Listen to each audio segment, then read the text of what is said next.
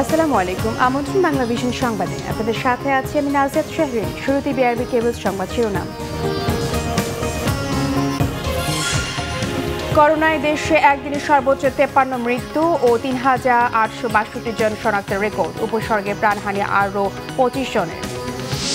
রাজধানী চিহ্নিত ৪৫ রেড জোনে এখনও কার্যকর হয়নি লকডাউন। ৭২ ঘন্টার মধ্যে বাস্তবায়নের আশ্বাস ২ মেয়রের। ডাক্তার জাফরুল্লাহ চৌধুরীর শারীরিক অবস্থায় ফের অবনতি। করোনা নেগেটিভ থাকলেও নিউমোনিয়ায় আক্রান্ত।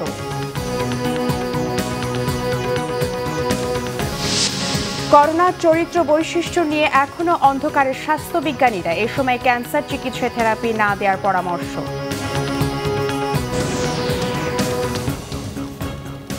দেখছিলেন বিআরবি কেবল সংবাদ শিরোনাম।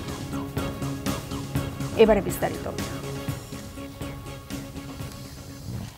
দেশে একদিনে করোনায় মৃত্যু ও সংক্রমণের নতুন রেকর্ড। কোভিড-19-এ এবার 53 জনের মৃত্যু হয়েছে। এ পর্যন্ত মারা গেলেন ১,২৬২ জন। নতুন করে ৩,৮৬২ জন সহ শনাক্ত হয়েছে ৯৪,৪৮১ জনের। জনস্বাস্থ্য বিশেষজ্ঞরা বলছেন, করোনা নিয়ন্ত্রণে এবারে উদ্যোগ ব্যর্থ হলে পরিণতি হবে ভয়াবহ। তাই প্রয়োজনে কারফিউ দেওয়ার পরামর্শ তাদের। দেশে করোনায় প্রতিদিনই দীর্ঘ হচ্ছে মৃত্যুর মিছিল।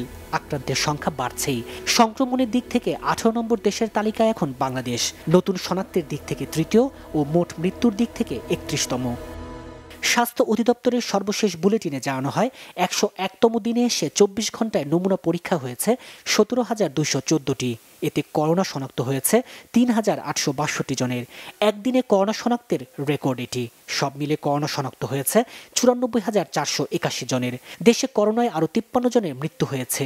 এটি দেশে একদিনে কোভিড-19-এ সর্বোচ্চ মৃত্যু। এ পর্যন্ত মারা গেলেন 1,262 জন। 24 ঘন্টায় সুস্থ হয়েছেন 2,237 জন। শনাক্তের হার 22.44, সুস্থতার হার 38.38 ও মৃত্যুর হার 1.34। 24 ঘন্টায় মৃত্যুবরণ করেছেন 53 জন। এ পর্যন্ত 1,262 জন। শনাক্ত বিবেচনায় মৃত্যুর হার 1.34%। যারা মারা গেছেন তাদের মধ্যে পুরুষ 47 জন, নারী 6 জন। বিভাগ বিভাজনে ঢাকা বিভাগে 30 জন, চট্টগ্রাম বিভাগে 14 জন, রাজশাহী বিভাগে 4 জন, খুলনা বিভাগে 3 জন, বরিশাল বিভাগে 1 জন এবং ময়মনসিংহ বিভাগে 1 জন। পরিস্থিতিকে ভয়ঙ্কর বলছেন জনস্বাস্থ্য বিশেষজ্ঞরা। কঠোরভাবে লকডাউন কার্যকরের পরামর্শ তাদের। লকডাউনকে সফল করার জন্য প্রয়োজনে কারফিউ আরোপ করতে হবে। তার আগে অবশ্যই মানুষজনকে বোঝাতে হবে, নানাভাবে বোঝাতে হবে লকডাউনের নিয়ম নীতিগুলো কি, এবং একই সাথে লকডাউনকৃত জায়গায় একটি নিবিড় পরীক্ষা অভিযান পরিচালনা করতে হবে। যদি এটি করা না যায় তাহলে কিন্তু আমরা আবার ব্যর্থ হব, আর ব্যর্থ হওয়ার মানেই কিন্তু আরও মৃত্যুর মিছিল। সমন্বিত পরিকল্পনারও তাগিদ বিশ্লেষকদের। অবশ্যই আমাদের কঠোরভাবে। তাইমুর রশিদ, বাংলাভিশন, ঢাকা। এদিকে করোনা উপসর্গে একদিনে কুমিল্লায় 8 জন ও চাঁদপুরে 5 জন সহ খুলনা, চট্টগ্রাম, হবিগঞ্জ, নরসিংদী সহ বিভিন্ন জায়গায় মারা গেছেন 25 জন। এছাড়া এই রোগের সংক্রমণ উদ্বেগজনক হারে বাড়ছে দেশের বিভিন্ন জায়গায়। কুমিল্লা মেডিকেল কলেজ হাসপাতালের আইসোলেশনে একদিনে মারা গেছেন 8 জন। তারা সবাই জ্বর, সর্দি ও শ্বাসকষ্টে ভুগছিলেন। করোনা উপসর্গ নিয়ে খুলনা মেডিকেল কলেজ হাসপাতালের আইসোলেশনে মারা গেছেন বাগেরহাটের এক বৃদ্ধ। সর্দি, জ্বর ও শ্বাসকষ্টে ভুগছিলেন তিনি। সোমবার দুপুর থেকে মঙ্গলবার সকাল পর্যন্ত চাঁদপুরে করোনার উপসর্গে মারা গেছেন 5 জন। এর মধ্যে হাজীগঞ্জের 3 জন, শাহরাস্তির 1 জন ও মতলব উত্তরের 1 জন। করোনা পজিটিভ নিয়ে মারা গেছেন আরও 1 জন। চট্টগ্রামে শ্বাসকষ্ট নিয়ে মারা গেছেন এক ব্যবসায়ী। মঙ্গলবার সকালে মহানগরীর সার্জিস্কোপ হাসপাতালে মারা যান তিনি। এছাড়া 24 ঘন্টায় চট্টগ্রামে শনাক্ত হয়েছে 172 জন। 24 ঘন্টায় সিলেট শহীদ শামসুদ্দিন আহমেদ হাসপাতালে চিকিৎসাধীন 3 জনের মৃত্যু হয়েছে। তাদের 2 জন করোনার উপসর্গ নিয়ে হাসপাতালে চিকিৎসা নিচ্ছিলেন। অন্যজন করোনা আক্রান্ত হয়ে চিকিৎসাধীন ছিলেন। বরিশাল শেরেবাংলা মেডিকেলের করোনা ইউনিটে উপসর্গ নিয়ে মারা গেছেন বরগুনার 1 জন। উপসর্গ নিয়ে পটুয়াখালী হাসপাতালের আইসোলেশনে 2 জনের মৃত্যু হয়েছে। হবিগঞ্জ সদর হাসপাতালে মারা গেছেন এক মাদ্রাসা শিক্ষক। করোনার উপসর্গ নিয়ে চিকিৎসা নিচ্ছিলেন তিনি। সর্দি, জ্বর ও শ্বাসকষ্ট নিয়ে নরসিংদী জেলা হাসপাতালে মারা গেছেন 1 জন। উপসর্গ নিয়ে সাতক্ষীরা মেডিকেল কলেজ হাসপাতালের আইসোলেশনে এক নারীর মৃত্যু হয়েছে। রবিবার জ্বর ও শ্বাসকষ্ট নিয়ে হাসপাতালে ভর্তি হন তিনি। ময়মনসিংহে র্যাব, চিকিৎসক, নার্স সহ আরও 118 জনের করোনা শনাক্ত হয়েছে। হাজার ছাড়িয়েছে আক্রান্তের সংখ্যা। বগুড়ায় একদিনে আক্রান্ত 152 জন। শেরপুরে করোনায় মারা গেছেন ঢাকা বিদ্যুৎ বিভাগের স্টাফ মোহাম্মদ সুলাইমান। এদিকে খাগড়াছড়ি ও রামগড় পৌরসভা এবং মানিকছড়ি উপজেলাকে রেড জোন চিহ্নিত করা হয়েছে। লকডাউন চলছে ব্রাহ্মণবাড়িয়ার 3টি পৌরসভা এবং নোয়াখালী সদর ও বেগমগঞ্জ উপজেলা সহ দেশের বিভিন্ন জায়গায়। Banglavision news desk. ঢাকার 2 সিটি কর্পোরেশনের 45টি এলাকা রেড জোন হিসেবে চিহ্নিত হলেও এখনো লকডাউন কার্যকর শুরু হয়নি। তবে সব প্রস্তুতি শেষ করতে 2-3 দিন লাগবে বলে জানিয়েছেন স্থানীয় জনপ্রতিনিধিরা। এদিকে আইন শৃঙ্খলা বাহিনী জানিয়েছে কোনো নির্দেশনা না থাকলেও প্রস্তুতি নেওয়া হচ্ছে। উত্তর সিটি কর্পোরেশনের 17টি এলাকা পড়েছে রেড জোনে। লকডাউন কার্যকর হলে ওইসব এলাকায় সাধারণ ছুটি সহ চলাচল নিষিদ্ধ করা হবে। ফলে এসব এলাকায় বসবাসকারীরা এক রকমের ঘরবন্দি হয়ে পড়বেন। সরকার বলতেছে যে এখানে সাধারণ ছুটি ঘোষণা করতেছে, কিন্তু আমার অফিসে যদি ওই এলাকা যদি আবার ঠিক থাকে তাহলে তো ওখানে তো সাধারণ ছুটি হবে না। সেই ক্ষেত্রে আমরা এটা নিয়ে দুশ্চিন্তায় আছি আর কি। বাইরে যদি না হইতে পারি তাহলে তো একটু কাজের সমস্যা হবেই। উত্তর সিটি কর্পোরেশনের রেড জোনগুলোতে নেওয়া বেশ কিছু প্রস্তুতির কথা জানান ওয়ার্ড কাউন্সিলর। স্বেচ্ছাসেবক বাহিনী একটা নির্দেশনা আছে তৈরি করার জন্য। আমরা তৈরি করে আমরা সবাই সম্মিলিতভাবে আমরা যদি এই এলাকাকে লকডাউনের পুরোপুরি আমরা যদি দায়িত্ব পালন করতে পারি, ইনশাল্লাহ আমরা এই মহাবিপদ থেকে আমরা রক্ষা পাবো। তবে কোনো নির্দেশনা না থাকলেও রেড জোন এলাকার নিরাপত্তায় প্রস্তুত আইন শৃঙ্খলা বাহিনী। লকডাউনের চিন্তাকে রাখা হয়েছে বিবেচনায়। শুনেছি যে আমাদের মোহাম্মদপুর এলাকাও পড়ছে, কিন্তু আমরা আমাদের প্রস্তুত রয়েছে। আমরা লকডাউনের যে নিয়ম আমরা জানি, কিন্তু আমাদের কাছে নতুন না। আমরা পুলিশও প্রস্তুত আছে, আমরাও প্রস্তুত আছি। ইনশাল্লাহ যেভাবে উপর থেকে নির্দেশ আসবে সেভাবে আমরা পালন করব। দক্ষিণ সিটি কর্পোরেশনের 28টি এলাকা রেড জোন তালিকায় রয়েছে। এর মধ্যে রয়েছে অনেকগুলো ওয়ার্ড। সেখানকার দোকানপাট ও ব্যবসা বাণিজ্যের ওপর নির্ভরশীল অনেকে। তাই এইসব কিছু বিবেচনায় রেখে লকডাউন কার্যকর করতে হবে দাবি এলাকাবাসীর। অনেকবারই আপনার লকডাউন করছে, ওই মানুষ ঠিকই বেড়াইতেছে, আসা যাওয়া আছে। দেখা যায় রাত্রেবেলা দোকানের সাইডে আড্ডা মাড্ডা দেওয়া হইতেছে, আবার দেখা গেছে কিছু কিছু গুলি গাড়িতে আড্ডা দিতেছে। এইগুলা কমাতে হবে। আমি করি বাউলছি কাম, 3 মাস পরে আজকে রিক্সা চালিয়ে দেয়। এমনি তো টাকা পয়সা নেই, আবার যদি এলাকা লকডাউন দেয় তারও অবস্থা খারাপ হয়ে যাবে আমার। লালবাগের কোন কোন ওয়ার্ড রেড জোনের আওতায় পড়বে তার কোনো নির্দেশনা এখনো দেয়নি সিটি কর্পোরেশন। সুতরাং নির্দেশনা পেলেই সব প্রস্তুতি নেওয়া হবে। আমরা অফিসিয়ালি ওরকম কোনো মেসেজ পাইনি এখনো। তো আমাদের মেসেজটা পেলে আমাদেরও পরিকল্পনা আছে, 3 দিনের সময় দেয়। তাহলে আমাদের স্থানীয় আওয়ামী লীগ আছে, যুবলীগ আছে, ছাত্রলীগ আছে, এদেরকে সমন্বয় করে প্রস্তুতি কীভাবে করা যায় সেটা আমরা করতে পারবো ইনশাআল্লাহ। এদিকে পূর্ব রাজাবাজারে লকডাউন কার্যকরে কঠোর অবস্থানে আইন শৃঙ্খলা বাহিনী। তাদের তৎপরতার কারণেই লকডাউন এলাকা থেকে মানুষের প্রবেশ ও বের হওয়ার সংখ্যা কমে এসেছে। জিয়া খান, বাংলাভিশন, ঢাকা। এদিকে ঢাকার 2 মেয়র জানিয়েছেন স্বাস্থ্য অধিদপ্তর থেকে লাল চিহ্নিত এলাকা সুনির্দিষ্ট করা হলে 48 বা 72 ঘন্টার মধ্যে লকডাউন করা হবে। দক্ষিণ সিটি কর্পোরেশনের মেয়র ব্যারিস্টার শেখ ফজলি নূর তাপস বলেছেন, করোনা ভাইরাসের প্রকোপ বাড়তে থাকায় সরকারের পদক্ষেপের অংশ হিসেবে লাল চিহ্নিত এলাকা লকডাউন করা হবে। আর উত্তরের মেয়র আতিকুল ইসলাম বলেন, জনগণের সহযোগিতা ছাড়া এই লকডাউন কার্যকর করা সম্ভব নয়। নগর ভবনের ব্যাংক ফ্লোর সভাকক্ষে কোভিড-19 নিয়ন্ত্রণে জোনিং সিস্টেম বাস্তবায়ন বিষয়ক কেন্দ্রীয় ব্যবস্থাপনা কমিটির সভা অনুষ্ঠিত হয়। এতে ভিডিও কনফারেন্সের মাধ্যমে যুক্ত হন স্বাস্থ্য অধিদপ্তরের কর্মকর্তারা। সভা শেষে ঢাকা দক্ষিণ সিটি কর্পোরেশনের মেয়র ব্যারিস্টার শেখ ফজলে নূর তাপস বলেন, চিহ্নিত 28টি এলাকা স্বাস্থ্য মন্ত্রণালয় বা স্থানীয় সরকার মন্ত্রণালয় থেকে সুনির্দিষ্ট করে দিলেই 48 বা 72 ঘন্টার মধ্যে লকডাউন করা হবে। 28টি এলাকা, তো সেই এলাকাগুলো এত বড় এলাকা হিসেবে বিবেচনা করা হয়েছে। আমরা কথা বলেছি, তারাও বিষয়টা অনুধাবন করেছে। যারা এখতিয়ারবান কর্তৃপক্ষ তারাও বিষয়টা অনুধাবন করেছে এবং আরও সুনির্দিষ্টভাবে কোন ওয়ার্ড, শুধু ওয়ার্ড না, একটি ওয়ার্ডও অনেক ক্ষেত্রে অনেক বড় ওয়ার্ড, সুতরাং সেই ওয়ার্ডে সব জায়গাটা করাটাও এটা বাস্তব ভিত্তিক না এবং সরকার উচ্চ পর্যায়েও সেটা চাচ্ছে না। তারা আমাদেরকে বলেছে আগামী 2-3 দিন তাদের লাগবে একদম সুনির্দিষ্টভাবে চিহ্নিত করে এলাকাটা নিশ্চিত করা। আর যেদিন আমরা তাদের থেকে এলাকা চিহ্নিতটা পাবো, তারপরে আমাদের অন্ততপক্ষে 48 থেকে 72 ঘন্টা লাগবে এটাকে বাস্তবায়নে যেতে।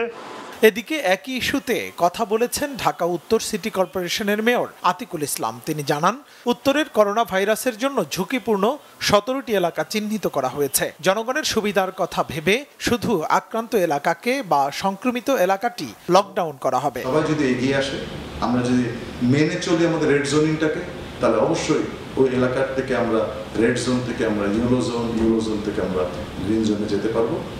আমি আজকের এই ভিডিও বার্তার মধ্যে এটুকু বলতে চাই যে আমরা ওয়েট করছি, আমাদেরকে স্বাস্থ্য অধিদপ্তর থেকে আমাদেরকে ম্যাপিং করে দেওয়া হবে এবং ম্যাপিং করে দেওয়ার পরপরই আমরা আমাদের সিটি কর্পোরেশন থেকে যা যা করা দরকার সেটি আমরা শুরু করব। গরিব মানুষের কাছে খাবার পৌঁছে দেয়া, আক্রান্তের সুযোগ সুবিধা দেখা আর স্বাস্থ্যসেবা নিশ্চিতেরও আশ্বাস দেন এই দুই মেয়র। মুহিবুল্লাহ মুহিব, বাংলাভিশন, ঢাকা। করোনা সেরে উঠলেও গণস্বাস্থ্যের প্রতিষ্ঠাতা ডাক্তার জাফরুল্লাহ চৌধুরীর নিউমোনিয়ার সমস্যা বেড়েছে। শরীরে করোনা নেগেটিভ থাকলেও ব্যাকটেরিয়া ইনফেকশন বেড়েছে। গণস্বাস্থ্য নগর হাসপাতালের জনসংযোগ কর্মকর্তা মোহাম্মদ ফরহাদ জানান, ডাক্তার জাফরুল্লাহর শরীর খুব দুর্বল, নতুন করে অ্যান্টিবায়োটিক দিতে হচ্ছে। নিয়মিত কিডনি ডায়ালিসিস চলছে আগে থেকে। অক্সিজেন দিতে না হলেও গলার ব্যথার কারণে কথা বলতে কষ্ট হচ্ছে। চিকিৎসকরা তাকে কথা বলতে নিষেধ করেছেন, তবে তিনি মানসিকভাবে অনেক উজ্জীবিত। ডাক্তার জাফরুল্লাহ চৌধুরী বর্তমানে তার নিজের প্রতিষ্ঠিত গণস্বাস্থ্য নগর হাসপাতালে অধ্যাপক ডাক্তার ব্রিগেডিয়ার জেনারেল অবসরপ্রাপ্ত মামুন মুস্তাফি এবং অধ্যাপক ডাক্তার নাজিব মোহাম্মদের তত্ত্বাবধানে চিকিৎসাধীন। এর আগে 25 মে নিজেদের আবিষ্কৃত কিটে পরীক্ষা করে doctor Zafrullah Chowdhury corona positive শনাক্ত হয়। 28 মে বিএসএমএমইউতেও নমুনা পরীক্ষা করে একই ফল আসে। 13 জুন তিনি করোনা মুক্ত হন। পরদিন আওয়ামী লীগ নেতা মোহাম্মদ নাসিমের জানাজায় শরিক হয়ে সকলকে চমকে দেন ডাক্তার জাফরুল্লাহ। করোনা ভাইরাসের চরিত্র ও বৈশিষ্ট্য নিয়ে এখনো অন্ধকারে স্বাস্থ্যবিজ্ঞানীরা। জনস্বাস্থ্য বিশেষজ্ঞ ডাক্তার ফেরদৌসী কাদরি বলছেন, ভ্যাকসিন না আসা পর্যন্ত হাত ধোয়া আর সামাজিক দূরত্ব নিশ্চিতের পাশাপাশি আচরণে পরিবর্তন আনতে হবে। পাশাপাশি মানুষ সুস্থ হচ্ছে যেসব ওষুধে, সেগুলো ব্যবহারের পরামর্শ দিয়েছেন তিনি।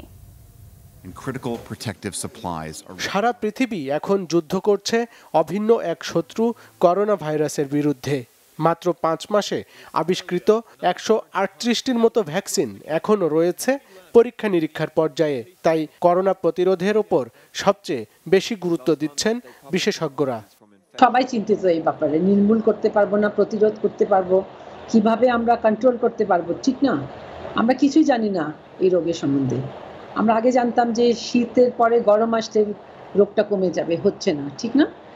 এবং আমরা জানতাম যে অন্যান্য ফ্লু যেগুলো হয় সেগুলো তো কিছুদিনের ঝুঁকি থাকার পর চলে যায়, কিন্তু কোভিড-19 একেবারে অন্যরকম এবং ব্যতিক্রম, অনেক ব্যতিক্রম আছে এখানে।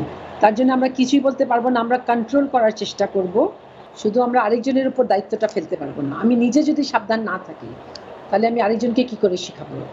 আমরা নিজেরা সাবধান থাকব, সব কিছু অবলম্বন করব, তখনই আমরা দেশকেও সাহায্য করতে পারবো, নিজেকে সাহায্য করতে পারবো।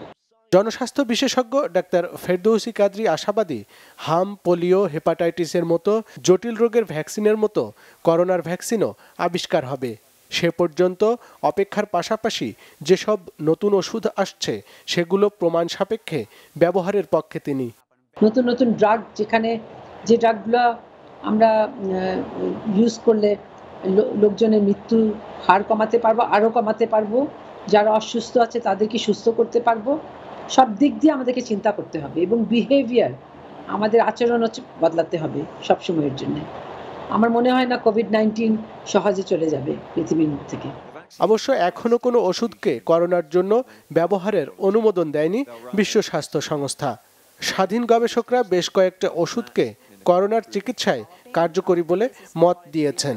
সামাজিক দূরত্ব নিশ্চিত করাটাকেই করোনা থেকে রক্ষার সর্বোত্তম উপায় বলে স্বীকার করেছেন তারা। আরিফুল হক, বাংলাভিশন, ঢাকা। ব্লাড ক্যান্সার সহ জরুরি ক্যান্সার চিকিৎসায় কেমোথেরাপি ও রেডিওথেরাপি চলমান আছে, তবে সেটি সীমিত পর্যায়ে। করোনার প্রভাবে নতুন করে কেমো বা রেডিওথেরাপি শুরু করতে নিরুৎসাহিত করছেন চিকিৎসকরা। একইভাবে অতি জরুরি রোগী ছাড়া যে কোনো অপারেশন বা সমীচীন মনে করছেন না তারা। করোনা মহামারীতে থেমে নেই সাধারণ সব রোগের চিকিৎসা, তবে থমকে গেছে স্বাভাবিক গতি। দেশের যে জনগোষ্ঠী এতদিন কার্সিনোমা, সার্কোমা, লিউকোমিয়ার মতো ক্যান্সারের নানা ধরনের চিকিৎসার মধ্যে ছিলেন, করোনা এসে হঠাৎ করে সে চিকিৎসা ব্যবস্থায় ছেদ করেছে। শুধুমাত্র জরুরি ব্যবস্থাপনা, লিউকেমিয়া, ব্লাড ক্যান্সার, লিম্ফোমা এবং যাদের ক্ষেত্রে কেমোথেরাপি না হলে জীবন সংকটাপন্ন, শুধুমাত্র সেই সমস্ত রোগীরা নির্ধারিত ব্যবস্থাপনায় সম্পূর্ণ করোনা প্রিভেনশন নিয়ে চিকিৎসা কন্টিনিউ করুন। কেমোথেরাপি শুধুমাত্র নয়, ক্যান্সার চিকিৎসা রেডিওথেরাপির একটা অনুষঙ্গ বিষয়। রেডিওথেরাপির ক্ষেত্রেও একইভাবে সকল ক্ষেত্রে নতুন করে রেডিওথেরাপি শুরু করার ক্ষেত্রে নিরুৎসাহ করা হচ্ছে। মহামারীতে জরুরি অপারেশন চালু আছে জানিয়েছেন চিকিৎসকরা। তারা বলছেন, যাদের এই মুহূর্তে ওষুধের মাধ্যমে কিছুটা নিরাময় হচ্ছে, তাদের আপাতত অপারেশন থেকে বিরত রাখা হচ্ছে।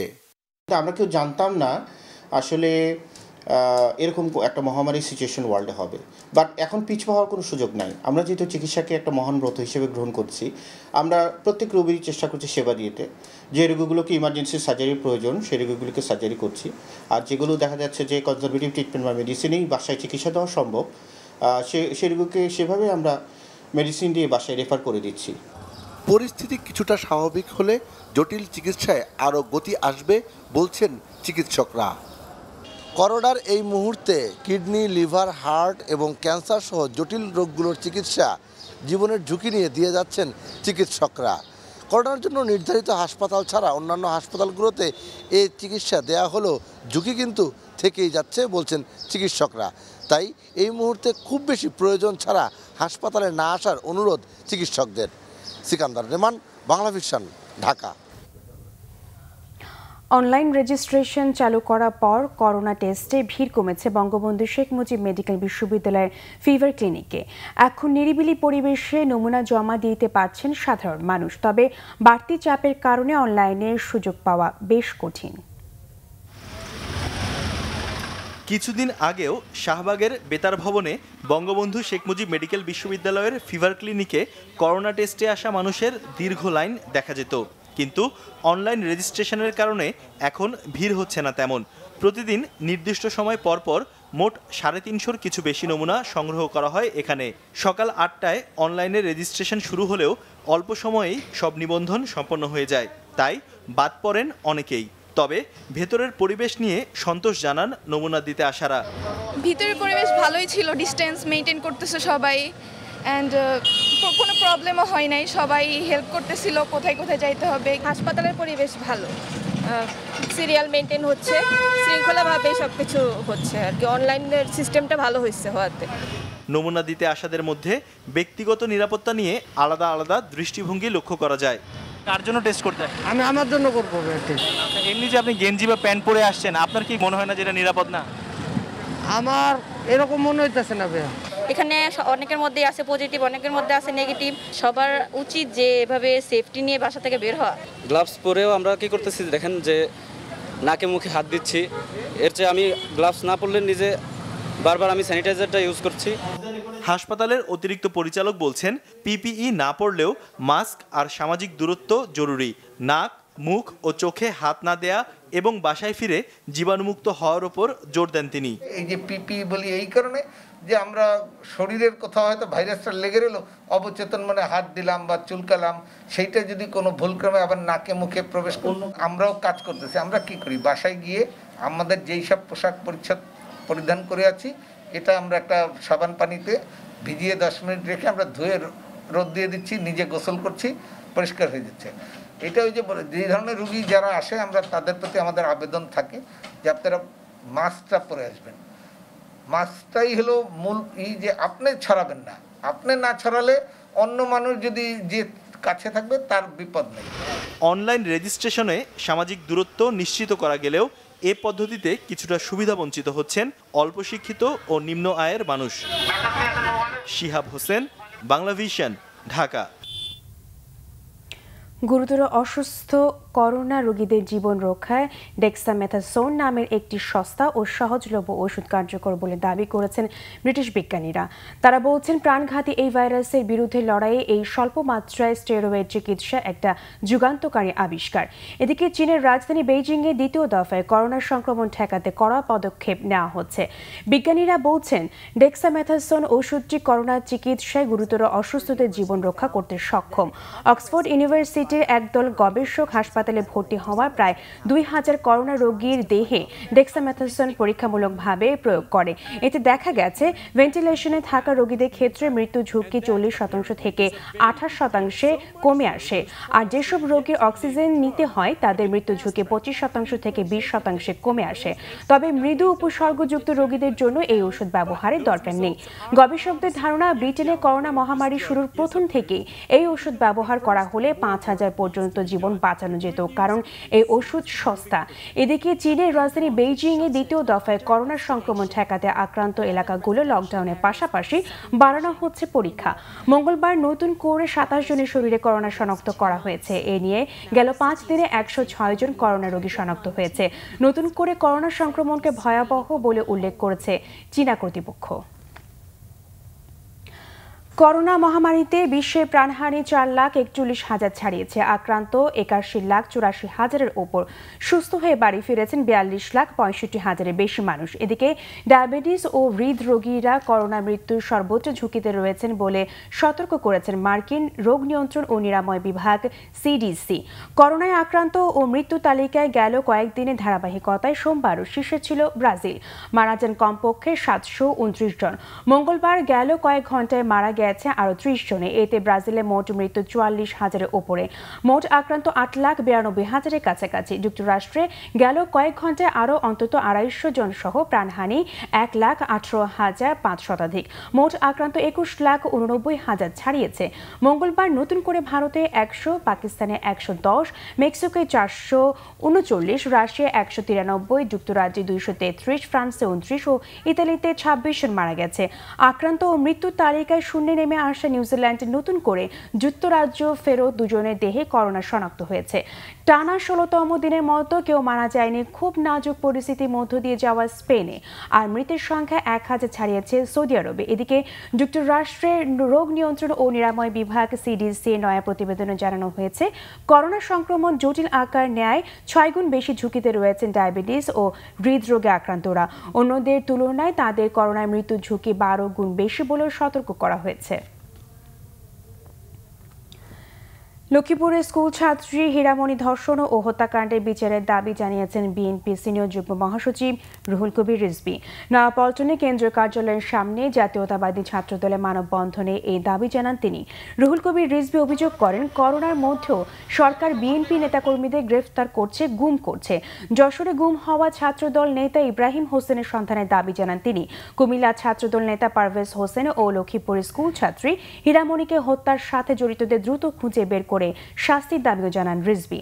সরকারের দমন পীড়ন বন্ধ না হলে যুক্তরাষ্ট্রে জর্জ ফ্লয়েড হত্যাকাণ্ডের প্রতিবাদের মতো করোনার মধ্যেও সাধারণ মানুষ রাস্তায় নেমে আসবে বলে হুঁশিয়ারি দেন তিনি। বঙ্গবন্ধুর জন্মশতবার্ষিকী উপলক্ষে নরসিংদীতে দুস্থ ও প্রসূতি মায়েদের বিনামূল্যে স্বাস্থ্যসেবা আর ওষুধ দিয়েছে সেনাবাহিনী। এতে খুশি সাধারণ মানুষ। নরসিংদী থেকে পাঠানো মোহাম্মদ মাঝারুল পারভেজের রিপোর্ট। করোনা পরিস্থিতিতে সরকারি ও বেসরকারি হাসপাতালে চিকিৎসা সেবা না পাওয়া অসহায়দের পাশে দাঁড়িয়েছে সেনাবাহিনী। বঙ্গবন্ধুর জন্মশতবার্ষিকী উপলক্ষে নরসিংদীর মোসলেউদ্দিন স্টেডিয়ামে বিনামূল্যে স্বাস্থ্যসেবা ও ওষুধ বিতরণ করেন সেনা সদস্যরা। প্রায় 100 রোগীকে এ সেবা দেওয়া হয়। কঠিন এ সময়ে উন্নত চিকিৎসা সেবা ও ওষুধ পেয়ে খুশি প্রসূতি মায়েরা সহ অসহায়রা। সরকারিভাবে গর্ভবতী মায়েদেরকে স্বাস্থ্যসেবা দেওয়া হচ্ছে, সেই জন্য আমি গর্ভবতী মায়েদেরকে নিয়ে আসছি। আমরা করোনার জন্য ঘরে তো বাড়িতে পারি না, এই জন্য সুযোগ পাইছি, আমাদের সুযোগ দিচ্ছে আর্মি ভাইয়েরা, এই জন্য আর কি আমরা আসছি, সবাই কিট পাইছি, ওষুধ দিয়েছে, এখানে ওষুধ পাইছি,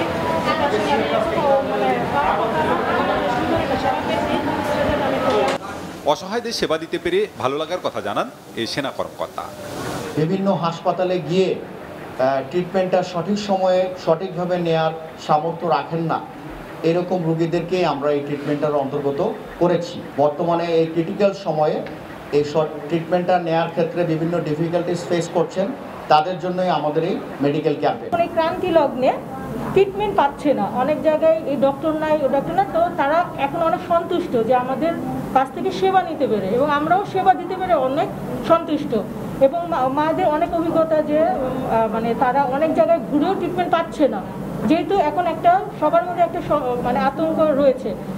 করোনা মহামারীর এই দুর্যোগপূর্ণ সময়ে বেশ প্রশংসিত হচ্ছে সেনাবাহিনীর এমন দরিদ্র বান্ধব ভূমিকা। গর্ভবতী মাদেরকে চিকিৎসা সেবা দেব, তাদের শারীরিক পরীক্ষা করা হচ্ছে, বাচ্চার কন্ডিশন দেখার জন্য ডপলারের মাধ্যমে বাচ্চার বর্তমান অবস্থা দেখা হচ্ছে, তাদের ব্লাড প্রস্রাব এই পরীক্ষাগুলো করা হচ্ছে, এবং আমরা সম্পূর্ণ বিনামূল্যে তাদেরকে কিছুটা সময় 2 সপ্তাহ বা 3 সপ্তাহ বা 1 মাসের ওষুধ প্রদান করে যাচ্ছি। সেনাবাহিনীর কাছ থেকে এমন সেবা আবারও পাওয়ার প্রত্যাশা নরসিংদীর হতদরিদ্রদের। Banglavision news desk.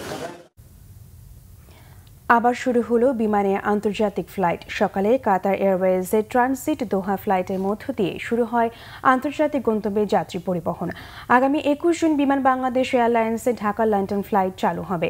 কাতারের দোহায় ট্রানজিট ফ্লাইটের অনুমোদন থাকলেও এখনও সেখানে ফ্লাইট পরিচালনার কোনো পরিকল্পনার কথা জানায়নি বিমান। অবশ্য যে কোনো সময় চাইলে দেশীয় এয়ারলাইন্স সংস্থাগুলো দোহা ফ্লাইটে যেতে পারবে বলে জানিয়েছেন বেসামরিক বিমান চলাচল কর্তৃপক্ষের chairman air vice marshal Mofidur Rahman. এছাড়া চীনের সাথে আকাশ পথে যোগাযোগ উন্মুক্ত রয়েছে। এদিকে নিয়মিত ফ্লাইট বন্ধ থাকলেও আন্তর্জাতিক বিভিন্ন গন্তব্যে বিশেষ চার্টার্ড ফ্লাইটে যাত্রী পরিবহন করছে দেশীয় এয়ারলাইন্স সংস্থাগুলো।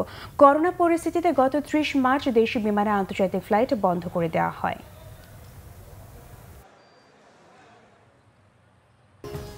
ফেনীতে এক ছাত্রের অভিভাবকের কাছে বকেয়া বেতন চাওয়ায় মাদ্রাসার খতিবকে কুপিয়ে মারাত্মক জখম করা হয়েছে। এই ঘটনায় জনমনে সৃষ্টি হয়েছে তীব্র প্রতিক্রিয়া। হামলাকারী জাহাঙ্গীর আলমের বিরুদ্ধে মামলা করা হয়েছে। ফেনীর এক মাদ্রাসার প্রতিষ্ঠাতা পরিচালক ও স্থানীয় জামে মসজিদের খতিব মাওলানা মামুনুর রশিদকে কুপিয়ে মারাত্মক আহত করা হয়। রোববার বিকেলে ফেনী পৌরসভার 1 নং ওয়ার্ডে অবস্থিত দারুল ইমান ইসলামী মাদ্রাসার সামনে এই হামলা চালানো হয়। হামলার ভিডিও চিত্রটি সামাজিক যোগাযোগ মাধ্যম ফেসবুকে ছড়িয়ে পড়লে জনমনে দেখা দেয় তীব্র প্রতিক্রিয়া। হামলাকারী জাহাঙ্গীর আলমকে আসামি করে ফেনী মডেল থানায় মামলা করেছেন ওই শিক্ষক। ফেনী মডেল থানা ওসি আলমগীর হোসেন ফোনে জানান অভিযুক্তকে গ্রেফতারের চেষ্টা চলছে। তবে বিষয়টি নিয়ে আহত মাদ্রাসার শিক্ষক মামুনুর রশিদ গণমাধ্যমের সঙ্গে কোনো কথা বলতে রাজি হননি। বৈশ্বিক শান্তি সূচকে 3 ধাপ এগিয়ে ভারত ও পাকিস্তানকে পেছনে ফেলে বাংলাদেশের অবস্থান হয়েছে 97। তালিকায় 163টি দেশের মধ্যে এবারও প্রথমে আছে আইসল্যান্ড। তালিকাটি তৈরি করেছে অস্ট্রেলিয়ার সিডনি ভিত্তিক আন্তর্জাতিক গবেষণা প্রতিষ্ঠান institute for economics and piece IEP। নাগরিকদের শান্তিপূর্ণ জীবন নিশ্চিতে নিরাপত্তা, সুরক্ষা, অর্থনৈতিক মূল্য, ট্রেন্ড ও শান্তিপূর্ণ সমাজ গঠনে দেশগুলোর নেওয়া পদক্ষেপকে আমলে নিয়ে এই সূচক তৈরি করা হয়েছে। এবার দক্ষিণ এশিয়ার সবচেয়ে বেশি উন্নতি হয়েছে বাংলাদেশের।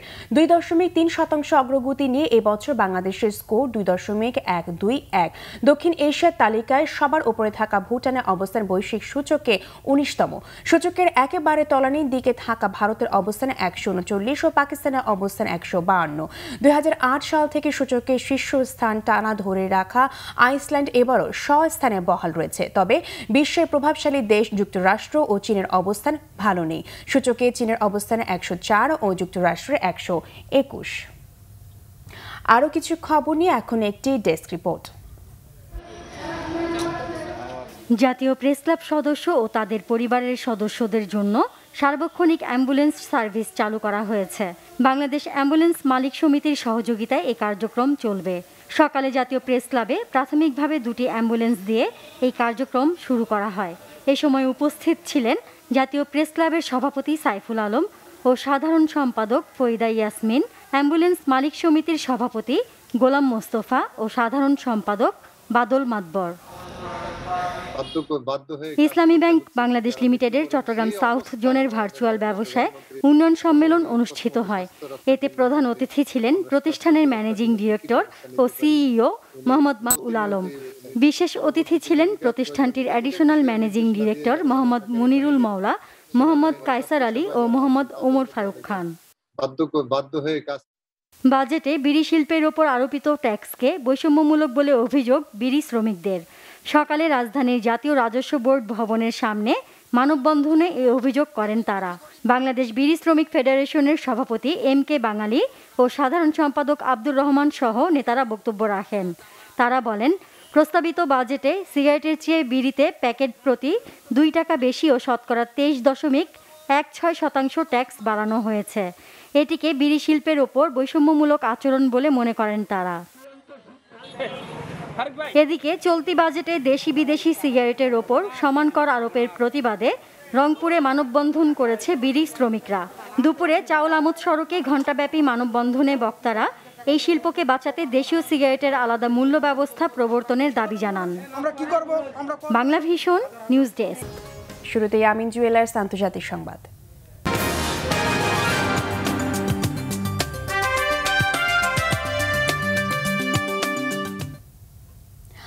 ভারত চীন সীমান্তের লাদাখে গালওয়ান ভ্যালিতে দুদেশের সেনাবাহিনীর মধ্যে সংঘর্ষে একজন কর্মকর্তা সহ ভারতের 3 জন সেনা সদস্য নিহত হয়েছে। আহত হয়েছে চীনের 4 জন সেনা সদস্য। নিহতদের মধ্যে একজন কর্নেল পদমর্যাদার কর্মকর্তা ও 2 জন সেনা জওয়ান বলে ভারতীয় সেনাবাহিনীর বিবৃতিতে জানানো হয়েছে। ভারতীয় সেনাদের দাবি, মঙ্গলবার রাতে গালওয়ান ভ্যালিতে উত্তেজনা প্রশমনের প্রক্রিয়া চলার সময় দুপক্ষের মধ্যে সংঘর্ষ শুরু হয়। এতে ওই হতাহতের ঘটনা ঘটে। তবে সংঘর্ষের জন্য ভারতকে দায়ী করেছে চীন। বেইজিংয়ের অভিযোগ, ভারতীয় বাহিনীর সীমান্ত অতিক্রম করে চীনা সেনাদের উপর আক্রমণ চালালে সংঘর্ষ শুরু হয়। উত্তেজনা প্রশমনে চীন ও ভারতের শীর্ষস্থানীয় সেনা কর্মকর্তারা আলোচনা করছে। 1975 সালের পরে এই প্রথম ভারত চীন সীমান্তে সামরিক প্রাণহানির ঘটনা ঘটল। গত প্রায় 1.5 মাস ধরে লাদাখে ভারত ও চীনের মধ্যে প্রকৃত নিয়ন্ত্রণ রেখায় দুপক্ষের মধ্যে তীব্র উত্তেজনা চলছে। ক্লেমন খেলার সংবাদ।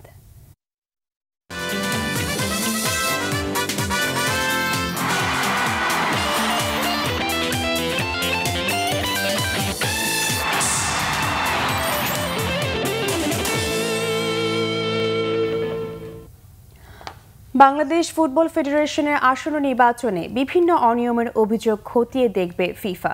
করোনার মধ্যে নির্বাচন না করায় এবং কাউন্সিলরশিপে অনিয়ম সহ আরও 5টি অভিযোগ জানিয়ে ফিফার কাছে চিঠি পাঠিয়েছিলেন বাফুফের বর্তমান সহসভাপতি বাদল রায় ও মহিউদ্দিন মহি। জবাবে এসব বিষয়ে তদন্ত করার আশ্বাস দিয়েছেন ফিফার নৈতিক কমিটি। করোনা মহামারীকে ছাপিয়ে উত্তপ্ত হয়ে উঠেছে বাংলাদেশ ফুটবল ফেডারেশনের আসন্ন নির্বাচন নিয়ে নানা বিতর্ক। বাফুফে থেকে অর্থের প্রলোভন ও বৈধ কাউন্সিলরদের বাদ দেয়া ও অবৈধ কাউন্সিলরদের বৈধতা দেওয়ার অভিযোগ তুলেছে কিছু ক্লাব। গত 20 এপ্রিল বাফুফের নির্বাচনের তারিখ থাকলেও করোনার কারণে তা পিছিয়ে যায়।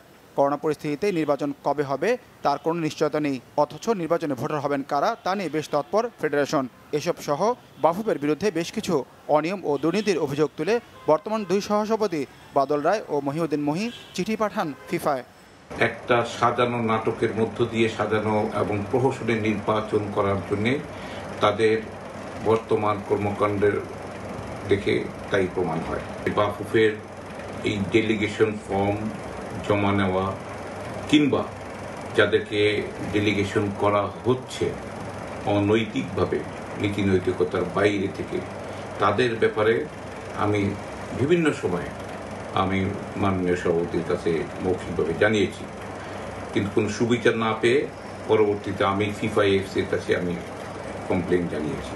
বিষয়টি গুরুত্বের সাথে নিয়েছে ফিফা। জবাবে এসব বিষয়ে তদন্ত করার আশ্বাস দিয়েছে ফিফার নৈতিক কমিটি। প্রয়োজনে 2 সহসভাপতির সঙ্গে যোগাযোগও করা হবে বলেও পাল্টা চিঠিতে জানিয়েছে তারা। তারা আমাদের অভিযোগটা আমলে নিয়েছেন, তারা যাচাই বাছাই করবেন, প্রয়োজন বোধ করলে তারা সংশ্লিষ্ট ইথিক্স কমিটি বলুন কিংবা সংশ্লিষ্ট ফেডারেশনের মাধ্যমে এই বিষয়টি সুরাহা করবেন বলে তাদের যেই রিপ্লাই এসেছে সেই রিপ্লাইয়ের মধ্যে আমি দেখেছি। পরিস্থিতি কোন দিকে যায় তা সময় বলে দেবে। এর আগে নির্বাচিত কমিটি ভেঙে দেওয়ার ঘটনায় 2002 সালে বাংলাদেশ ফুটবল ফেডারেশনকে নিষিদ্ধ করেছিল ফিফা। মানিক Mahmud, Banglavision, Dhaka. English coach Jamie day আরও 2 বছর জাতীয় দলের কোচের দায়িত্বে থাকছেন। বাংলাদেশ ফুটবল ফেডারেশনের সাথে 14 আগস্ট 2020 থেকে 2022 সালের 14 আগস্ট পর্যন্ত নতুন চুক্তি হয়েছে জেমির। মঙ্গলবার অনলাইনে জেমির সাথে চুক্তির আনুষ্ঠানিকতা সম্পন্ন হয় বাফুফের। নতুন চুক্তি শুরু হবে চলতি বছরের 14 আগস্ট থেকে, যার শেষ হবে 2022 সালের 14 আগস্ট। 2018 সালের মে মাসে বাংলাদেশ দলের দায়িত্ব নিয়েছিলেন জেমি। 2019 সালে আরও 1 বছর বাড়ানো হয় সে চুক্তি, আর এবার সরাসরি 2 বছর বাড়ানো হলো জেমির মেয়াদ। তৃতীয় মেয়াদে জেমির অধীনে বিশ্বকাপ ও এশিয়ান কাপের যৌথ প্রাক বাছাই পর্বে 13 অক্টোবর কাতারের বিপক্ষে দোহায় এবং 8 October Afghanistan, 12 November Bharat, 17 November ওমানের বিপক্ষে দেশের মাটিতে 3টি ম্যাচ খেলবে বাংলাদেশ। আগস্টে অনুশীলন শুরু করার কথা বাংলাদেশ দলের। নতুন চুক্তির পর নিজের সন্তুষ্টির কথা জানিয়েছেন এই ইংলিশ কোচ। সংবাদ শেষ করব বিআরবি কেবল শিরোনামগুলো আরেকবার জানিয়ে।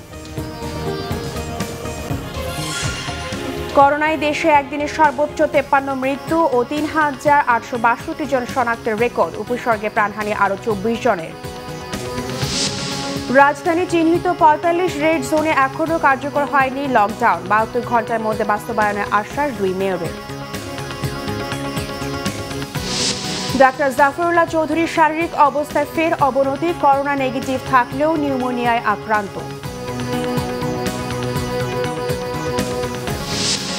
করোনার চরিত্র বৈশিষ্ট্য নিয়ে এখনো অন্ধকারের স্বাস্থ্য বিজ্ঞানীরা। এ সময় ক্যান্সার চিকিৎসায় থেরাপি না দেওয়ার পরামর্শ।